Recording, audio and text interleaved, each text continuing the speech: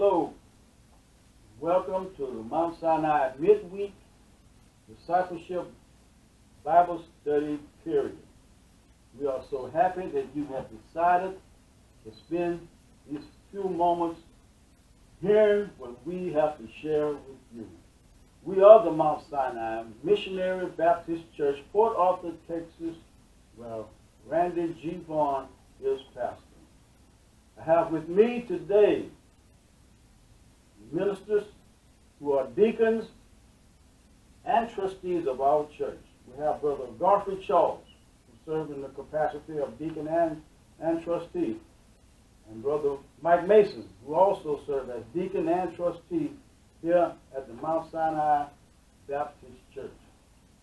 We have at this period, at this time, we have been studying and sharing from the book of Acts. The book of Acts of the Holy Spirit. I like to say the Acts of the Holy Spirit through the apostles. But we started Acts 1st chapter, and we've made our way all the way down to we're in the 9th chapter now. In fact, our lesson today will be from Acts the 9th chapter, from 19th through the 31st verse. That's Acts 9th chapter, 19 through 31. As I said, we've been making our way through the entire book of Acts. Well, not the entire yet, but up to this point. But for the last couple of weeks, or the last 3 weeks actually, we've been studying and discussing one Saul of Tarsus, who we know later on became the Apostle Paul. But in his beginning, as we were introduced to him, he is Saul of Tarsus. We were first introduced to Saul right at the end of chapter 7, when they simply said he was present at the stoning of Deacon Stephen. And then in chapter 8, it went on to say that he was not only present at the stoning of Stephen, but that he was in approval. That he approved of it. And then in chapter 8, it went on to say that the church was being heavily persecuted, and that Saul was one of the main ones. That he wreaked havoc. He wreaked havoc on the church, and they scattered. And the church went many directions, and many of them went to Damascus. And it must have been quite a few in Damascus, because it seemed that Saul had Damascus on his mind. Because he went to the chief priest, and he asked them for special written authority to go to Damascus, arrest anybody that he found what they call Christian. They said they were in the way. That was the name for them, in the way. And they were he had permission, authority to arrest any Christians that he found in Damascus and bring them back bound, or arrest them. That's right, put them in prison, men and women. He had authority to arrest them. Of course, on his way to Damascus, we know something happened. Yeah, something happened. Yeah, it says the bright light shone from heaven, and he fell to the ground. And Jesus says, Saul, why are you persecuting me? And Saul said, well, who are you? Who are you, Lord? Lord. Yeah, he did. So he knew. You know, last week we brought that very point out, that he said Lord in the capital L. Right. So he knew right at that point who he was talking to. He said, who are you, Lord? And he said, I'm Jesus Christ who you're persecuting. Yeah. And it's hard to kick against the prick. I don't know if you're familiar with that. You may have gone to that. A prick is something he used to guide oxen with. Right. Or poke him in with the prick and go this way and that way. Every now and then the oxen would kick against him. rebel against the prick. But the more he rebelled, the more it hurt him. The more it hurt him. So basically, Jesus is telling Saul, you know, actually you ain't gonna win this one. Right. Yeah, basically, yeah, that's right. So anyway,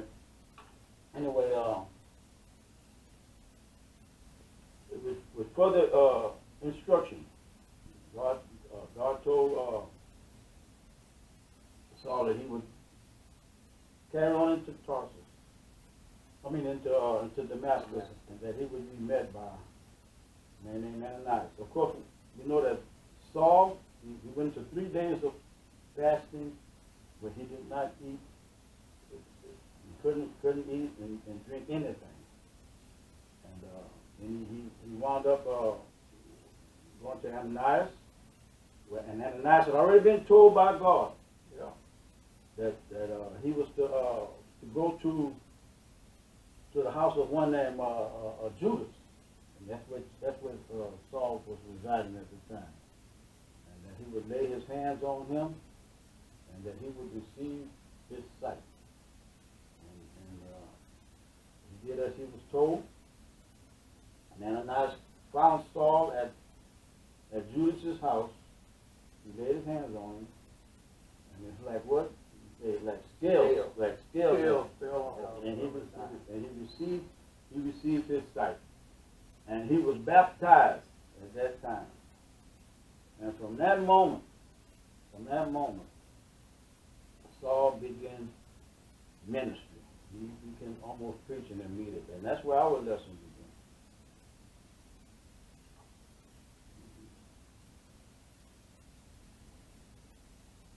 Y'all got something for me? Yeah. Help yourself. Apparently, well, according, I don't know if according, but Saul must have been internalizing some of the preaching that was going on, or the teaching, because in the Bible it says he immediately began to preach as soon as the scales came out of his eyes and he was introduced to a new way of life. Right. So I'm wondering, and I'm thinking, and I'm just only assuming what the Bible said. It says at once, this is verse 20, it says at once he began to preach in the synagogue. So, is it possible that those that he was persecuting, while he was persecuting them, that Saul was also internalizing what was being said? But we all know that God controls everything. Yeah. He may have just been prepping Saul for this moment from before during his travels. You wonder where his knowledge came from. For him to preach? Immediately. It says I know at once he began to because preach. he didn't go do any training. Yeah. I know. He was persecuting. But certainly he had to sit at the synagogues and hear him and point him out. That's one. So during the teaching and during his observation, was he internalizing God's word? Because it would seem that he's not qualified to preach because he just got. Yeah. But it says here though that he only preached what he knew, which was Christ. That's what that Christ is. The Bible here says he preached that Christ is alive. Right. He preached that he had risen from the dead, and that's what he knew. Now, I don't know how long his sermon was, but in the previous lessons it says that he was filled with the Holy Spirit. So that changes all of us. That makes Once it all. we become filled with the Holy Spirit, we are in tune with God's word. Even as a preacher, when you study, and there's so much you can study, but then that's the rest God gives to you, especially on the moment, at the time. So you can study, but usually you wanna really put out what God has laid on your heart. And study is good too, but so it could very well be that well, we know that he preached what was laid in him. Right. By God. So it's the Holy Spirit. He was filled with the Holy Spirit. So even as a brand new convert, he was able and qualified. Brand new converts are qualified to speak a word for the Lord. Yeah. That's right.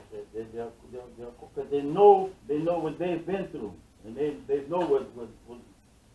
But I believe that Saul knew Scripture because he was a Sadducee, and so they had to study the Scripture. Well, they understood that. Not that he wasn't practicing it. He was in an opposition to those folks that he was hunting. Yeah, he was the adversary. Right, a lot of people right. study the adversary in order to find out, Right. But so I'm sure he was familiar with the way, with Christianity. Right, Now, right. I don't know how familiar he was with all the doctrines, and I don't know how many doctrines there was. In the church was pretty new. Yeah. But he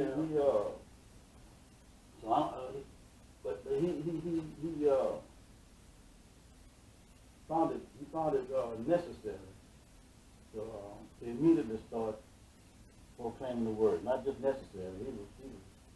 He was driven. Yeah, He was driven. And we can only figure that the Holy Spirit revealed to him what he had to say, because he was full of spirit when he was baptized. That same zeal that he used to hunt down these Christians was the same zeal that he used to proclaim the gospel of Jesus Christ. He had the zeal. He had the zeal. and even with the zeal, people that heard him were still astonished. Is this the same?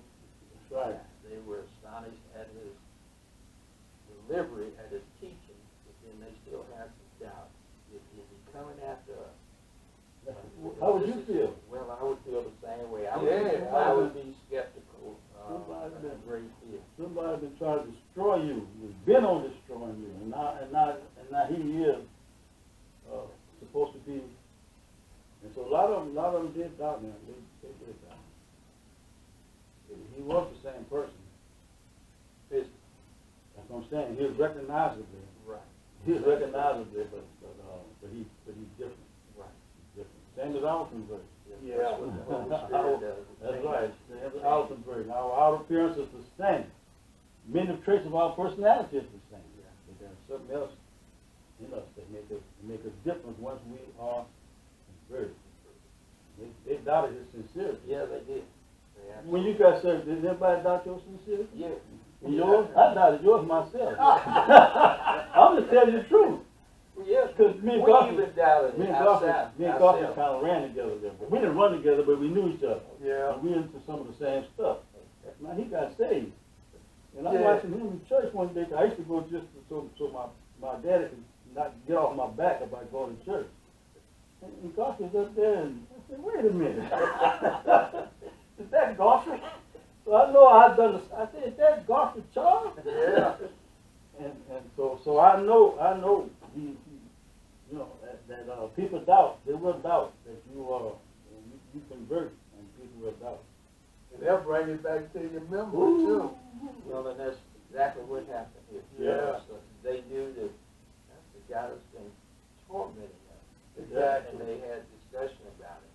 And like we had discussed earlier, that's just the way we operate. You know, when we first became saved, our people, friends, neighbors, family, wondered, is this an act? Is he really serious? Yeah, is he serious? Yeah, is he serious?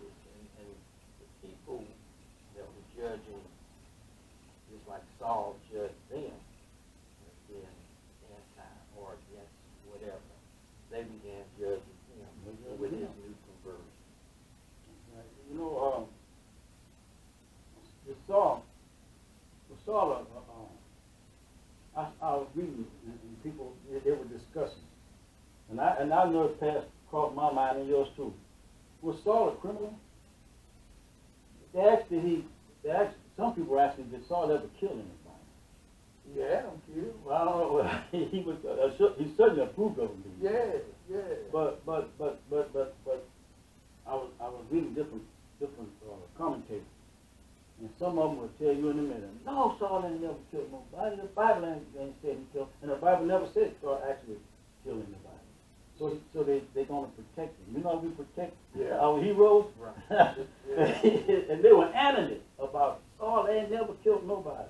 The Bible never said he actually did. Some said Saul wasted the church, so he had to kill. He probably did kill somebody. That's different points from different commentators, and then some said, what difference does it make? They say he converted, and once he was converted, what he was don't even matter. It don't matter because he was converted. Saul said he said himself he wasted the church. Some took that as though he had killed somebody, but he was no criminal because he was within the confines of the law. He was doing what he thought was God's will. Well, and then they gave him written permission. That's what I'm saying. He made sure when he went to Damascus that he got in Jerusalem, he can just arrest him in and out of their house and pull him out. But in Damascus, in this other territory, he had to get permission to go in this other territory to arrest people. And so he got special written permission to go do this. And you know what? But it was in the confines of the law. Yeah. It was in the confines of the law. Some of those people that he met that saw him in Damascus that couldn't believe that he had been converted. Yeah. He had probably rounded up some of their relatives and brought them back to get. I tell you what, they were so fearful of him. They were afraid of this man. Yeah. They were afraid of this man. Right. Right. And then our lesson, as part of what we're talking about today, they were afraid of him, and because they were making plots and plans to kill him.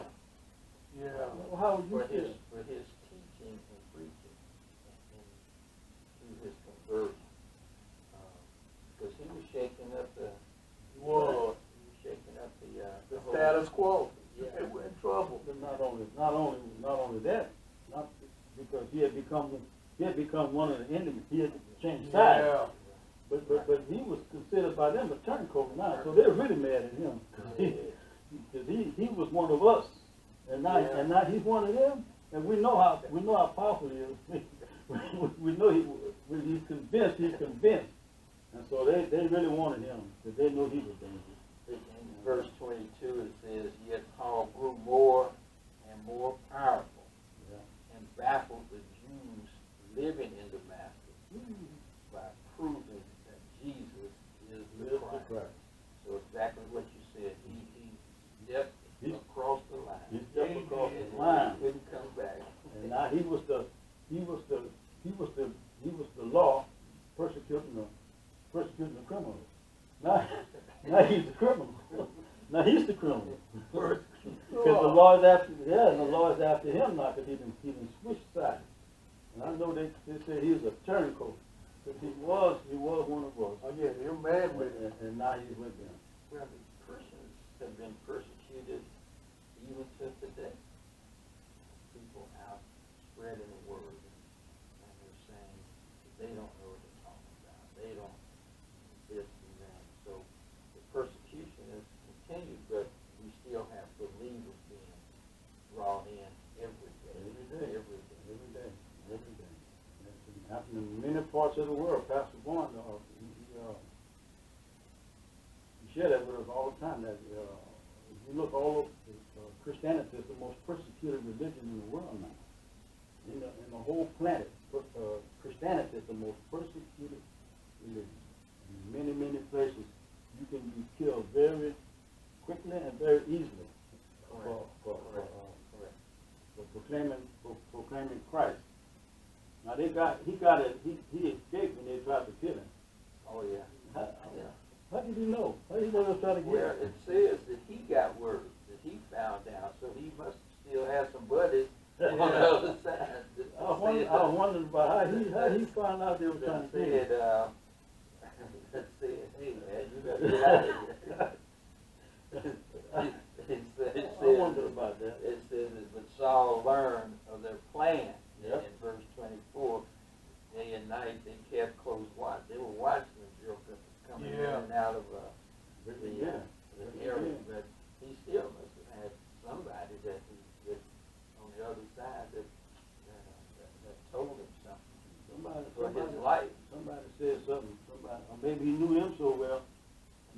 spoke so well, you know they're gonna be after. Yeah. maybe say they're gonna be after me now. He used to be one of them, so he knew how they acted. That's what I'm saying. How So they he gonna say operated. they're gonna be after me. They're gonna be after me. And he said he said when he come to Jerusalem, he joined himself to the disciples. They did not. They want no part of him. They didn't want any part of him. And the word that got me there, they say, they were all afraid of him. They were afraid. They were scared of him. They did not believe that he was a disciple. But thank God that even when we came in, I can remember when I first came back into the church, there was a deacon that took me under his wing and just kind of helped school me and guide me through there.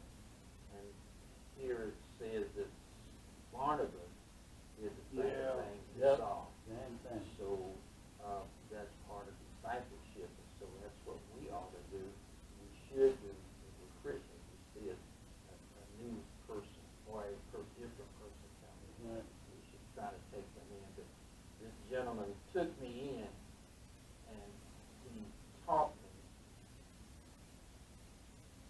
how to be a Christian. He was a deacon, an elderly deacon, and I will never forget those gentlemen to this day. They're really two of them that actually just kind of schooled me. Tried to. I was hard-headed, but they stayed with me. Yeah. And trying to walk me through the process. They understood. They understood. And this is what Barnabas did to, because he was not accepted. Saul was not accepted in Jerusalem. Not at all. He advocated for Saul. Barnabas did. He advocated. He stood in between. He stood for him. And he testified that he believed Paul's conversion story. And then he told him he heard Paul preaching how bold he preached how bold he had preached in Damascus. So he advocated for him. He had a forerunner. He had a leader that was training him how to become a better Christian. And according to our lessons, he became a better teacher, preacher, apostle, disciple. Barnabas was a big man here. The way he did was he was right there. He was right. They didn't want no part of Saul. Just change the name for a few seconds. That's what John the Baptist did when he went out there to lead the way for the coming of Jesus. Mm-hmm. Yeah. Advocate. Yeah. Go between. Right. Go between. Right. Go between. Get them ready. Get them ready to accept Jesus. Same thing. Now, verse 28 says, now what's happening in verse 28? He was speaking boldly in the name of the Lord. Yeah, and in verse 28 they say he was with them coming in and going out of Judea. Yeah. Now he's hanging with the ones he was trying to kill. Yeah. Or trying to arrest anyway. Saul is now hanging with the same people who he came to do in. But you know what though, if I'd have been in that group, I'd have had to watch him with both eyes. Until the Lord that's human nature. Yeah, it is. That's right. You know what? Okay, y'all say you're okay. Yeah. But then he ran into the same issue in Jerusalem. Yeah. He said that he was teaching and preaching boldly. Yep. And the Grecian right. became upset at it. He became the same thing. He was so approved of Stephen being killed for. Yeah. Now he's doing the exact same thing. I just wonder how he felt, reflecting back on his previous life, of how he felt now that he's the one that's being so heavily persecuted and chased down, threatened with. Oh, how he felt about the position changing like that. Now I know how he felt because he in different places Paul has said that he was God's grace on him was special because he felt it so because he was once a persecutor of Christians. So for God to be graceful to him, it was he never forgot that. So I said because I was the worst. He said I was the worst of them. He said I was the worst of them because I persecuted. I persecuted the church. I didn't just rejected church, that I persecuted Christians. So for God to be graceful to me, that's why he has such a testimony as because he knew what he had done and where he had come from. He continued preaching. Yeah, he did. Yeah, bold. He was bold. And they continued plotting to kill him. Yeah.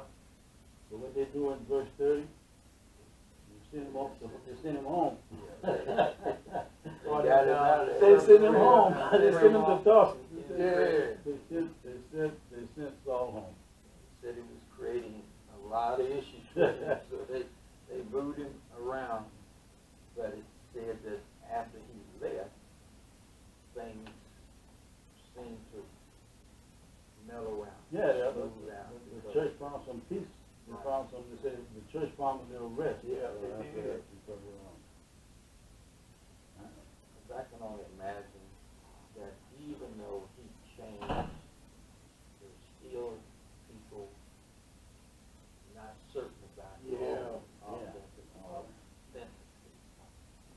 The Bible explains all of them little details. It has to be this thick. Right. So some things, because you know, there's still some people. Oh yeah. There was still some afraid of them. Still not. You don't just win everybody. No. And we live happily ever after. That storybook. There's always contention. And there's always much of contention. But overall, you see, this man Saul is getting ready to do great ministry. Yeah. Ministry for God. And verse 31 really speaks volume. It says the last couple verses, it was strengthened by the church and encouraged by the Holy Spirit. It grew in numbers. So the church is growing, living in the fear of the Lord. So verse 31 really sums it out. And even though we go through trials and tribulations, the church is still growing. And you know what? As it is now. The same church still growing today. They're going to Yeah. being And I'm edified. glad that we're part of it. Edified. Yeah. That's right. And God's grace is just as heavy on us as it was on Saul. That's right. Because we're not innocent. No. we were not. We are not. We didn't come in innocent. We clean hands. It's God's grace that saved all. Yeah. And we thank you. And we thank you for joining in with us. And we thank you, brothers, for sharing with us. Father God, we come at this time. We are thankful for all we've seen and heard. We thank you for the grace of our Lord and Savior Jesus Christ. Lord, we want to do everything we can to please you and we look up to your most holy name. We look up to heaven for you.